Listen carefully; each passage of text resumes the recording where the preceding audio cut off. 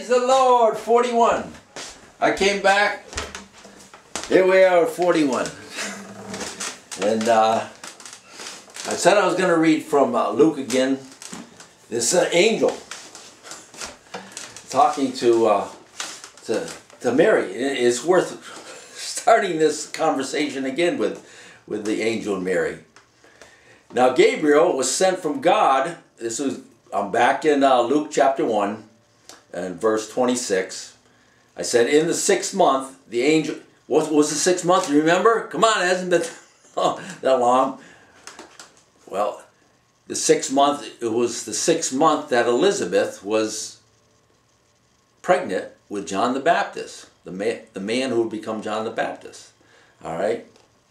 Elizabeth, the cousin of Mary, right? In the 6th month of Elizabeth's pregnancy, Mary wasn't pregnant yet, the angel Gabriel, now I have to know how special it was that an angel actually came to Mary. And the angel Gabriel was sent from God to a city of Galilee named Nazareth, to a virgin betrothed to a man whose name was Joseph, of the house of David. He was of the house of also Abraham, Isaac, and Jacob.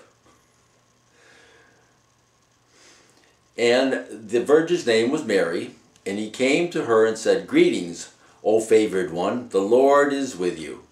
But she was greatly troubled at the saying, and tried to discern what sort of greeting this might be.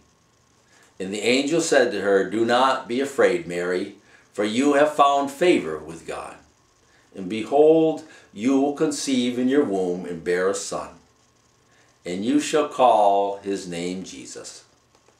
He will be great and will be called the Son of the Most High. And the Lord God will give to him the throne of his father David. And he will reign over the house of Jacob forever. No end to the reign of Jesus Christ. And of his kingdom there will be no end." And Mary said to the angel, "How will this be, since I am a virgin?" And the angel answered her, "The Holy Spirit will come upon you, and the power of the Most High will overshadow you. Therefore the child to be born will be called Holy, the Son of God.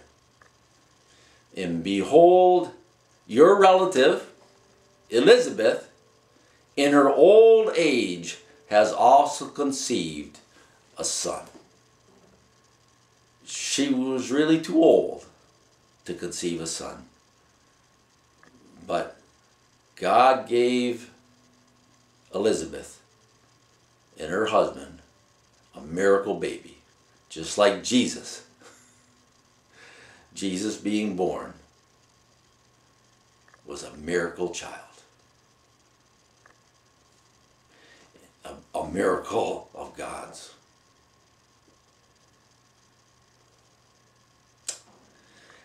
Jesus will be called Holy, the Son of God.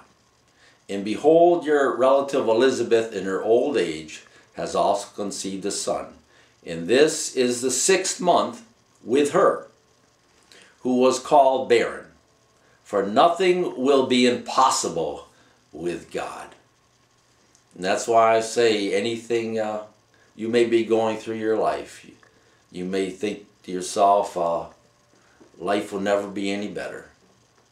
And I shared during my first messages how I thought that more than 30 years ago. I said life will never be any better. I was miserable, and I was thinking about giving up on life.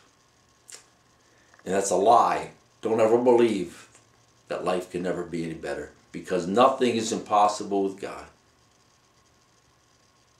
God can show you the way through everything. God can make a way for you through everything. go to God.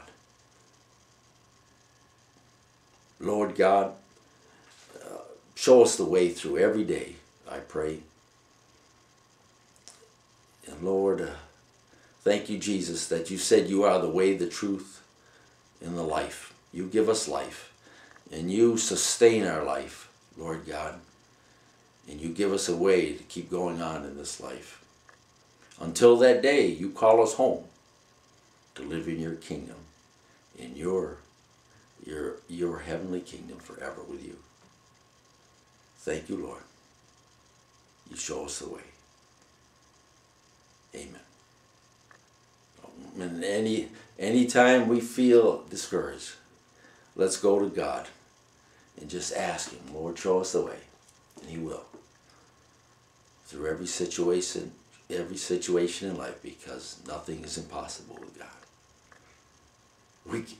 I can think of things in my marriage, you know, almost married 40 years now. And sometimes you think, Lord, how am I going to get through this mess that I've made? and I'm amazed how God makes a way for us to keep going on and loving one another, my wife and I. So I want to keep reading here. It says, and Mary said, well, for nothing will be impossible with God. Now verse 38. And Mary said, behold, I am the servant of the Lord. Let it be to me according to your word. And the angel departed from her. Again, and Mary said, behold, I am the servant of the Lord. Let it be to me according to your word. That's what we need to do. We need to know God's word. We need to obey God, what he says. Just as the mother of Jesus did, Mary. And the angel departed from her. In those days Mary arose and went with haste into the hill country, to a town in Judah. And she entered the house of Zachariah and greeted Elizabeth. And when Elizabeth heard the greeting of Mary, the baby leaped in her womb. And Elizabeth was filled with the Holy Spirit. And she exclaimed with a loud cry, blessed are you among women, and blessed is the fruit of your womb. For now she was pregnant with the Son of God by the Holy Spirit. And why is this granted to me? Elizabeth said this. And why is this granted to me, that the mother of my Lord should come to me? For behold, when the sound of your greeting came to my ears, the baby in my womb leaped for joy. We need to leap for joy about Jesus. The joy of the Lord is our strength. And blessed is she who believed that there would be a fulfillment of what was spoken to her from the Lord. I'm going to read this part, verse 44 from chapter 1 of Luke. For behold, this is what Elizabeth said, for behold, when the sound of your greeting came to my ears, the baby in my womb leaped for joy. And blessed is she who believed that there would be a fulfillment of what was spoken to her from the Lord. She believed, Mary believed, that what the angel Gabriel told her would be fulfilled. And she was blessed because of it. And when we believe God, that he'll see us through everything and give us a way through everything, we are blessed by God. And we go on with the Lord. And then the scripture says this, as I read before. And Mary said, My soul magnifies the Lord, and my spirit rejoices in God my Savior. Because the Savior was going to be born. The Savior of the world was going to be born by her. For he has looked on the humble estate of his servant. For behold, from now on all generations will call me blessed. For he who is mighty has done great things for me, and holy is his name. And his mercy is for those who fear him, from generation to generation. He has shown strength with his arm. Strength. He has scattered the proud in the thoughts of their hearts. He has brought down the mighty from their thrones and exalted those of humble estate. He has filled the hungry with good things, and the rich he has sent away empty. He has helped his servant Israel in remembrance of his mercy. And he spoke to our fathers, as he spoke to our fathers. I'll start this again. He has helped his servant Israel in remembrance of his mercy, as he spoke to our fathers, to Abraham, and to his offspring forever. Remember, the offspring is Jesus Christ. That's what she's talking about. Her little baby in her womb, Jesus Christ. Thank you for being with me, and I hope to continue this series on the seed, Jesus Christ, God's plan to save us, to bring us a Savior, to live in us, and to love us with a great love.